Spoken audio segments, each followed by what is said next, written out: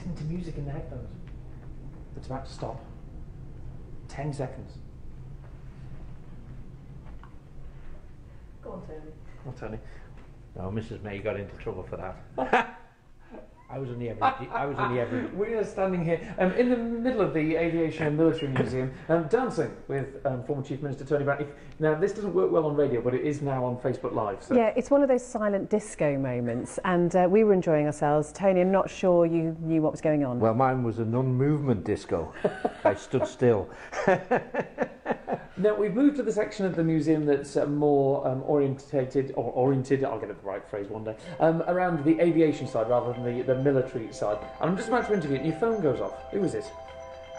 They're clearly not listening. Mother-in-law. Oh, crikey. Oh, turn it off quick.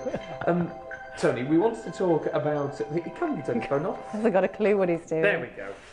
Before we talk about the aviation, this is going so well.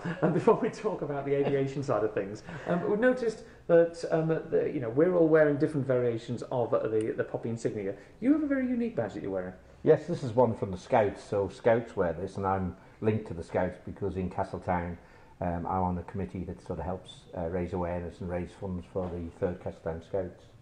And you're talking about Castletown. Let's talk about your memories and connections with Castletown. First of all, let's go back to the military connections. Now, there's a lot of history involved in Castletown when it comes to the links, a lot of them with the Second World War. We all talk about the internment camps in Douglas and the radar training stations in Douglas and RAF Derby and places like this. Castletown's history. Well, Castletown and the surroundings, as it were, 'cause these places were in Maloo. We had, for example, a top-secret radar station out at Scarlet, and you can still see the buildings there. And in fact, the guardhouse is still there. And of course, where Castle Rushen High School is now built, that used to also be a base, a military base. Janet's Corner was a military base.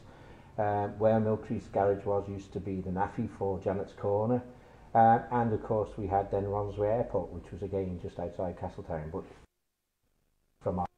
But they were all important sort of military installations and played a big part in the war. Do you know what always fascinates me is that when we're talking about the Second World War now, 1939 to 1945, 6 years, a relatively short amount of time, but the impact was just huge. Oh yes, because I mean, I think from what I know from the history, and I wasn't born during the Second World War, but based on the information that you hear and the documentaries you see, of course, what it did do was very much bring the war to the country, because of course there was mass bombing, there's the Blitz all over the place, there were places like Liverpool, Belfast, Wales, London all bombed very badly, Coventry. So I think it brought a different style of war actually directly to the people. So whilst their husbands or sons were out fighting a war on Europe's mainland, Britain was being bombed. So I think it had a different impact. And I certainly remember when I was a young child, my mother and neighbours talking about the war, which I thought was a long, long way away. But in fact, it was only 10 years away from when it ended. And when they were talking about it, they would talk about what the island was like, what Castletown was like, how, you know, the place was actually very, very busy. There were lots of people living here. There were people, of course, all the military bases. There were people stationed to live in houses in the town, and they had no choice. They had to take people in. And, of course, their own people were out fighting the war in Europe. So, you know, there was very much a feeling about what went on. The biggest issue, I suppose, for our generation is actually relating to that. We can relate to the history, we can watch documentaries, but thank goodness we never actually experienced it. But that in itself creates a little bit of a difficulty to sometimes relate to it, unless you've got family who were directly linked to it anyway. And that's a difficulty now, isn't it? Because I'm sure for you as well as me, Alex, we spoke to our grandparents about it, but for the younger generations, they have no direct relative who was involved, and then it just becomes that much more difficult keeping the memories alive. And you're organising a remembrance concert which is happening at Victoria Road School this Friday, and you mentioned that the pupils there are going to be taking part. I mean, just how much do they understand of the significance of war, do you think? Well, I think it's difficult to know what they understand about it. I think what's important is that they, again, remember, like we all do. So we mark the occasion, we mark that people sacrificed their lives on our behalf. And I think that's important for us not to forget. But I think the young children, what it does, it makes them think about it. So, for example, at Victoria Road School, they'll make a poppy display, and they'll make it from bits of paper. they will learn poems, they will learn songs from the wars.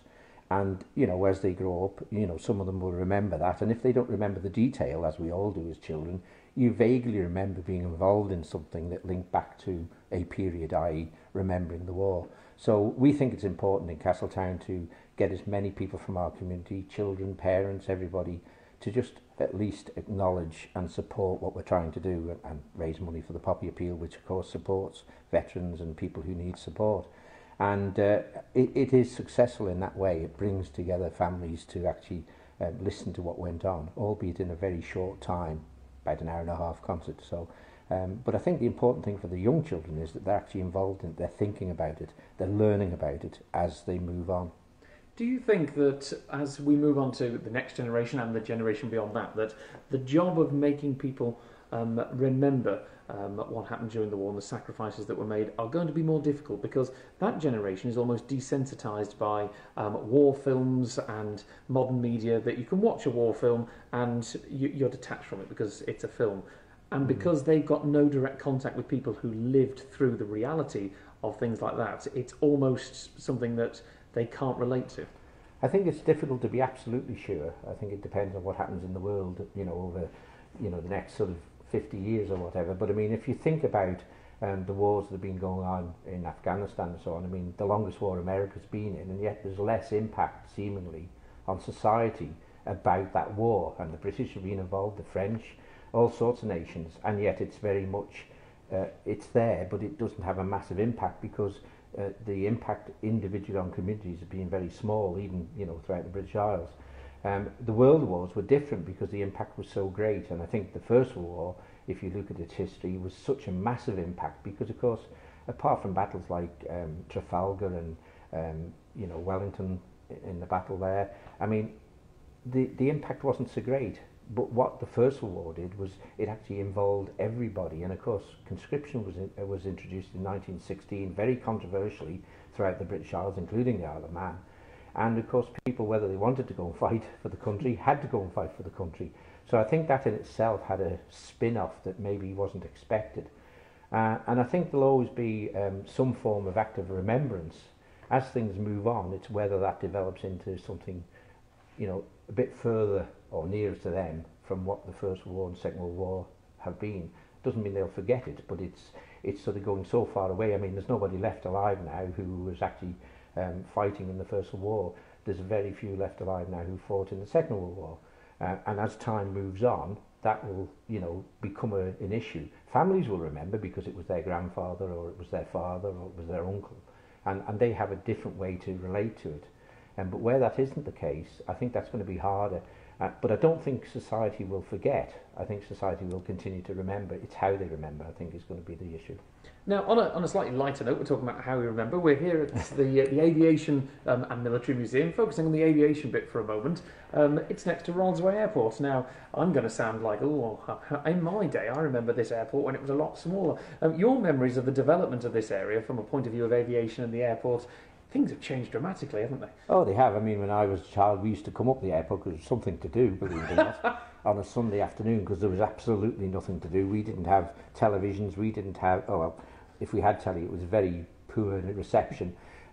We didn't have computers. We didn't have iPads or anything like that, so we had to make our own fun. One of the things we used to do when we were sort of teenagers was go up to the airport, go upstairs into the cafe there, and we could watch the planes coming in and out. And there was also a unique, at one time, little moulded plastic black and white television in a white chair, and you used to put a shilling in, and you could watch television for about, I think, 5 minutes.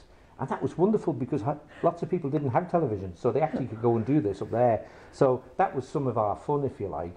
Things have changed dramatically. Security's changed dramatically. I mean, you used to walk in the front door at the airport and go across to the counter where the lady was, and you give her your ticket for the flight, and then walk out the door beside and go on the plane.